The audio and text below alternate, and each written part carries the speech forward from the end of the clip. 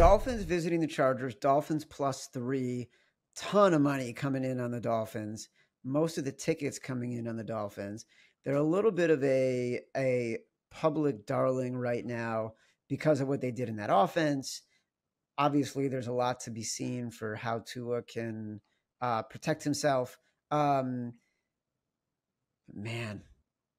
it's weird to me that so much money, Simon, is coming in on the Dolphins. I don't think this is a contest play for us, but something's, pardon the pun, fishy about that much money coming in on the Dolphins against a Chargers team that we kind of like. Yeah, if it gets a 3.5, maybe they'll give me some pause, and maybe I will take Miami. But you could have got Chargers 2.5. Still at a couple books, you can still get it. That's the play. You're taking the better team at home under a field goal.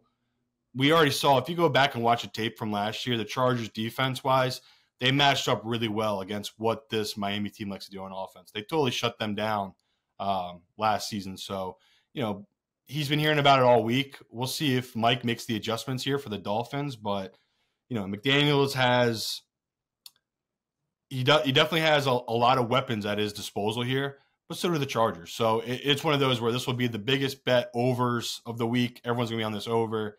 If you can get Chargers 2.5, I'd take it. If you can get Miami later in the week at 3.5, I'd take that too. It just feels like this is a 3-point game. Chad, you're right. It's not a play for us, but if you're looking for what side I'll be on the Chargers at 2.5, 3.